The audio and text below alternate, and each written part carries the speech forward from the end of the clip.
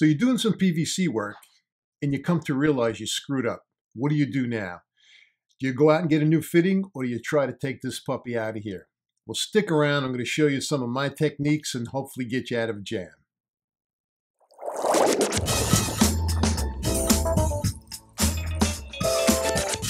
Hey, welcome folks. Bob here from Bob'sPlumbingVideos.com. On this channel, I provide free plumbing tutorials for people who don't want to call a plumber. No scientific data, no fancy chemical breakdown of the materials I use in these videos, just common sense solutions to everyday plumbing problems. After all, folks, you shouldn't have to take out a mortgage to be able to afford a plumber. If you're new to the channel, I highly recommend you subscribe. Also, don't forget to hit that bell notification so you'll be notified of when I post a new video. Now, let's get into this video. Oops, I almost forgot. Get lost. All right, we're on the bench and I laid out some tools, possible tools you may want to use if you're going to attempt to remove a piece of PVC. But let's start by saying that, if you're working out in the open, you're doing a little alteration and, you got all your fittings laid out. For the cost of this is an 1.5" PVC elbow or a 2" PVC elbow. I don't know. Are you going to want to go through the trouble of trying to get this out if you screwed something up? Maybe, maybe not. On the other hand, if this pipe is inside of a wall and you realized, maybe you were doing some finish work and you were working at the drain and this is inside of a wall, embedded in a wall, obviously, if you screwed up, you're not going to be able to change that fitting without opening up the wall and making a major job out of it. So you may want to, consider taking the stub out of there. Now, one of the most popular ways I've seen of removing the piece of PVC is using heat. And there are plenty of YouTube videos showing you a method whereby they use a hole saw. Now, depending upon the size pipe you're working with, you would have to get an appropriate sized hole saw. And this is 1.5" we're looking at here. So in this case, let me bring my tape measure up here. And you would want to get something that actually fits inside there pretty snugly. So we're looking at maybe inside of this piece of pipe here. Let me get this over here. Maybe 1 3/8, I would say. An 1 3/8 hole saw. And for 2" pipe, let's bring up the 2" pipe here. We would be looking at maybe an 1 7/8 hole saw. And basically in these videos, from what I've seen, is they have a propane torch, pair of pliers, and they'll heat up the hole saw until this is cherry red. I mean, literally cherry red. And what they will do is they will insert this inside of the stub out. Now, let me just back up a minute. When you do this, what I would recommend you do is cutting this flush with the fitting. Then you can drop the hole saw in. And what's going to happen is you're going to get some nasty, nasty fumes that are going to smoke up. And I highly recommend you do this outside, or you do this in a garage, an open garage. Do not do it inside. Wear a respirator. Do not wear a dust mask, because it gets nasty. And you would leave this in there, 3 minutes, 5 minutes, and you're going to come by and you're going to be pushing on the plastic, pushing on it, pushing on it, pushing on it to see that it gets malleable and pliable. And then you'll remove the blade and you can simply go in there with a screwdriver, and actually it becomes so malleable that you'll be able to grab it with a needle nose pliers and you'll be able to twist this piece of pipe right out of there, because the piece of pipe is literally becomes like a rubber band. But again, nasty, nasty fumes.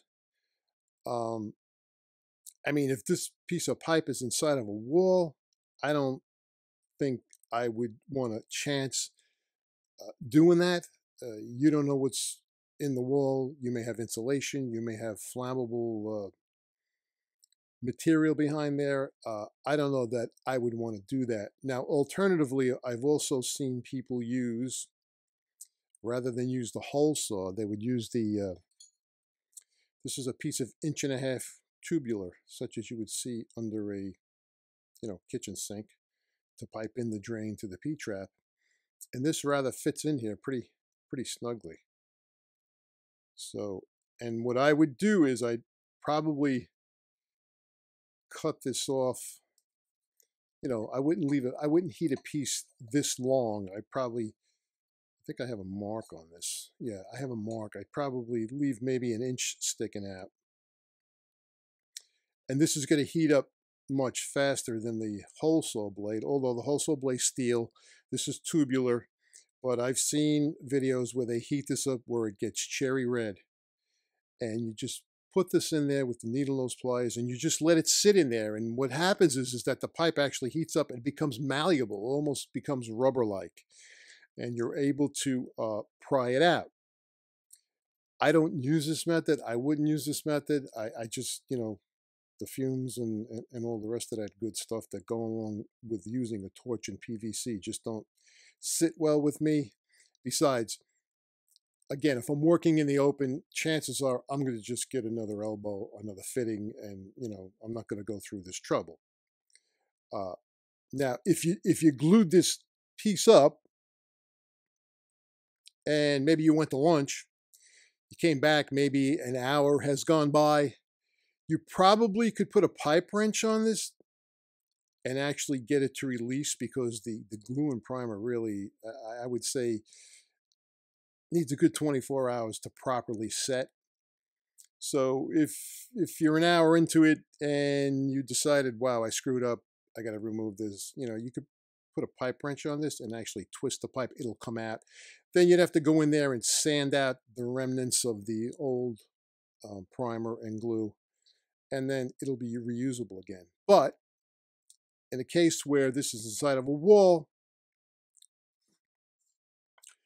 and you're not out in the open, what I do, and I don't know if you can see here, I make cuts. The amount of cuts I make is going to depend on the size of the pipe. Now, I'm working mainly, I do service and repair, so 1.5-inch pipe, 2-inch pipe. So to start, 4 cuts. I'm going to make a cut with a hacksaw blade. And I will use a hacksaw blade without a handle or with a handle, doesn't make a difference. And the idea is to put a cut in the pipe, but you don't want to cut into the fitting. And how I do it is I use a hacksaw blade that's got approximately 24 teeth per inch. Now, you can get an 18 tooth per inch or a 32 tooth per inch blade. I find that the 24 teeth to an inch blade works best. And what I actually do is, I don't know if you can see this, but I cut the rounded edge off of the blade. There's a rounded edge on the blade here. And I actually cut it off because, I don't know if you can see this, but the teeth don't quite go all the way to the very end of this blade. And I like to get the teeth all the way there. So if I cut it off, now I cut this off with a sheet metal shears. I just make a little cut and I very carefully go in there and I start, and you got to start easy, easy, easy. You got to go in there, you got to cut, you got to cut, you got to make your cut. And once you feel you're down close to the fitting, you can stop.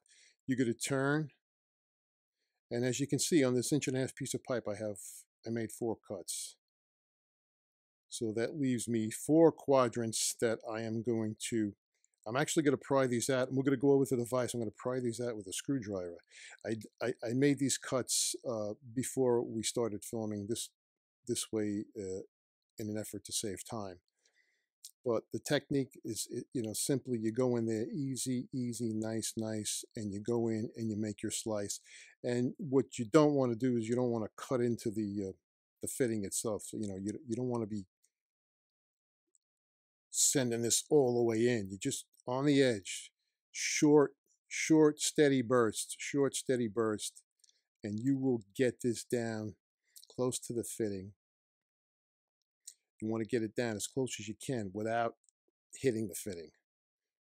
And always, if you have a piece of pipe that's sticking out like this and you weren't able to get it out with a wrench because it's been more than an hour, let's say you came back 24 hours later and you decided, damn it, this is wrong, I got to redo this. I would cut this off flush. Even if this is inside the wall, I would get as close to the wall as I could. In this case, as you can see, you know, if this was inside the wall, and that's as far as I could get to the fitting, because the fitting would set back. You know, you're just gonna have to tough it out. You tough it out, you go in there and you make your cuts. You make your cuts and you get down as far as you can. You make your cuts.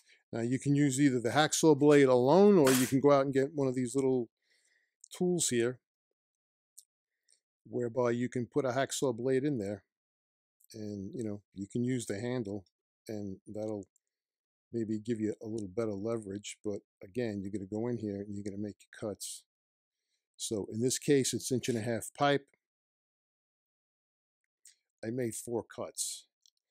You could also, in an effort to shave this off, again, if it's inside of a wall, it's under a cabinet, and you can't get a hacksaw on it to cut it flush.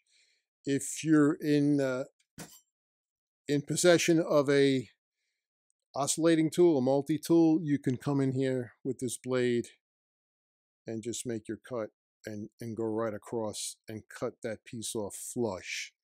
Now, when I do put this in the vise, what I'm going to do is I'm going to pry 2 of these pieces out with a screwdriver. And we'll pry 2 pieces out without heating it. And I'll show you, if you use a heat gun, if you have one available, I'll show you by heating it how it may make it a little easier for you to come in there. Now, in lieu of a heat gun, if you don't have a heat gun, you could certainly use a hairdryer, a good hairdryer. You set it on high. Again, you know, I would use caution if you're inside of a wall and there's insulation in there. We don't want to set anything on fire, but let's go over to the vise. I will put this in the vise. And again, I made these cuts prior to recording the video, so those cuts are already in there. And what we're going to do is I'll show you how I pry those pieces now. Now, this was glued in yesterday, so this 24 hours have gone by, and there was no way this piece was coming out. So let's jump over to the vise, and I'll show you how to get these pieces out of here. All right, so I'm in the vise, and what I'm going to do is I'm going to step away from the microphone a second, and I'm going to pry 2 of these pieces out without using a heat gun.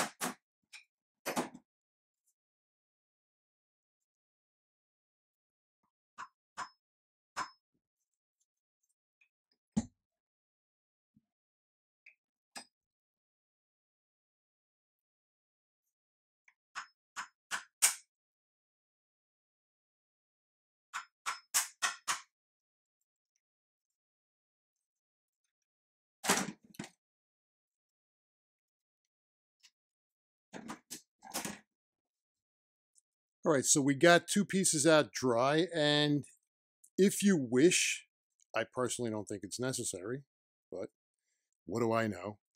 I'm going to get the heat gun here and heat the remaining 2 pieces in here and see if we can get that to come off with a little less effort, if you desire.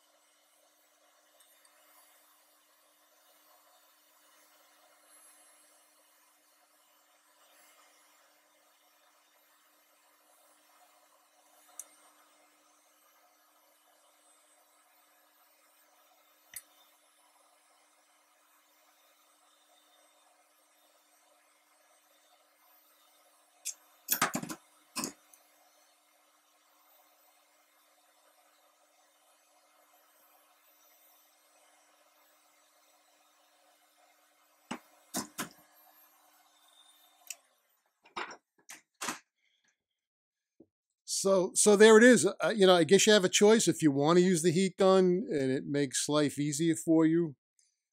By all means. Let me just get this elbow loose here from the vise. And basically, what I would do is I would come in here with some sandpaper, and you could sand it. You can clean this up. You can clean this up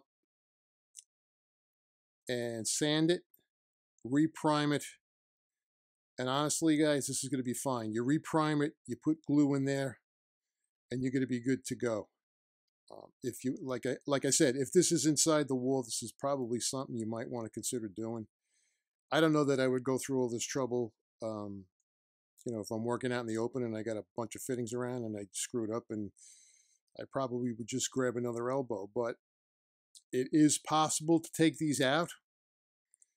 Again, if it's been less than 24 hours, you went to lunch and let's say you got the stub in there for an hour, I'd probably come back with a pipe wrench and just twist this, and this will come out because the glue hasn't really set up. But if it's in a situation where it's inside of a wall, certainly if it's inside of a wall, you're not going to be wanting to heat up a hole saw or a piece of tubing and sticking it in there. At least I wouldn't. Um, I don't want a chance, God forbid, setting anything on fire. Now these little striations or cuts in here, that's not a problem, because once you glue the new piece of pipe in here, you're going to be good to go. Trust me, I've done it. It's worked like a charm. Once I glue my new piece of pipe inside of here, it's good to go. And that's it, guys. So if you're in a situation where you made a screw up and you want to know if you can get that piece of PVC pipe out of there, yes, you can. Again, you're going to have to make your cuts. On 2-inch, inch-and-a-half pipe, I probably would make 4 cuts. If we're getting into 3-inch pipe, I probably would get into the 6-cut range. And on 4-inch pipe, I probably would make 8 cuts. Nice and easy with a 24 teeth per inch hacksaw blade. You make those cuts in there. You try not to get close to the fitting. As you can see here, I did nick it, but listen, you're going to be gluing a piece of pipe in here. This is going to be fine. You reprime it, you re-glue it, you're good to go. So there you go, guys. I hope you got some tips. I hope you learned something, and let me know in the comments. I mean, if you think the hole saw method or the tubular method with the heat is your preferred method, let me know. I've never done it. I've seen it on YouTube. Seems to work, but anytime I've made a screw up, I've simply made my cuts and just banged the piece out with a screwdriver. And frankly, I haven't used the heat gun myself, but if you feel it's easier and you want to get that plastic soft so you can basically just twist it out of there, you're good to go. So there you go, guys. So there you go, guys. Now you know a few techniques on how to get this stub out of this fitting. Now, if you're working out in the open with fittings, you're doing an alteration, it may just pay to get another fitting. But if this is inside of the wall, you may want to consider one of those techniques I just showed you. Folks, I'm glad you stopped by. I look forward to seeing everyone again in my next video. If you're not a subscriber, please consider subscribing and hit that bell notification so you'll know when I post a new video. And also check out these two videos that are going to pop up here to my right. One of them I chose, one of them YouTube recommended. Stay well, and as always, folks, happy plumbing.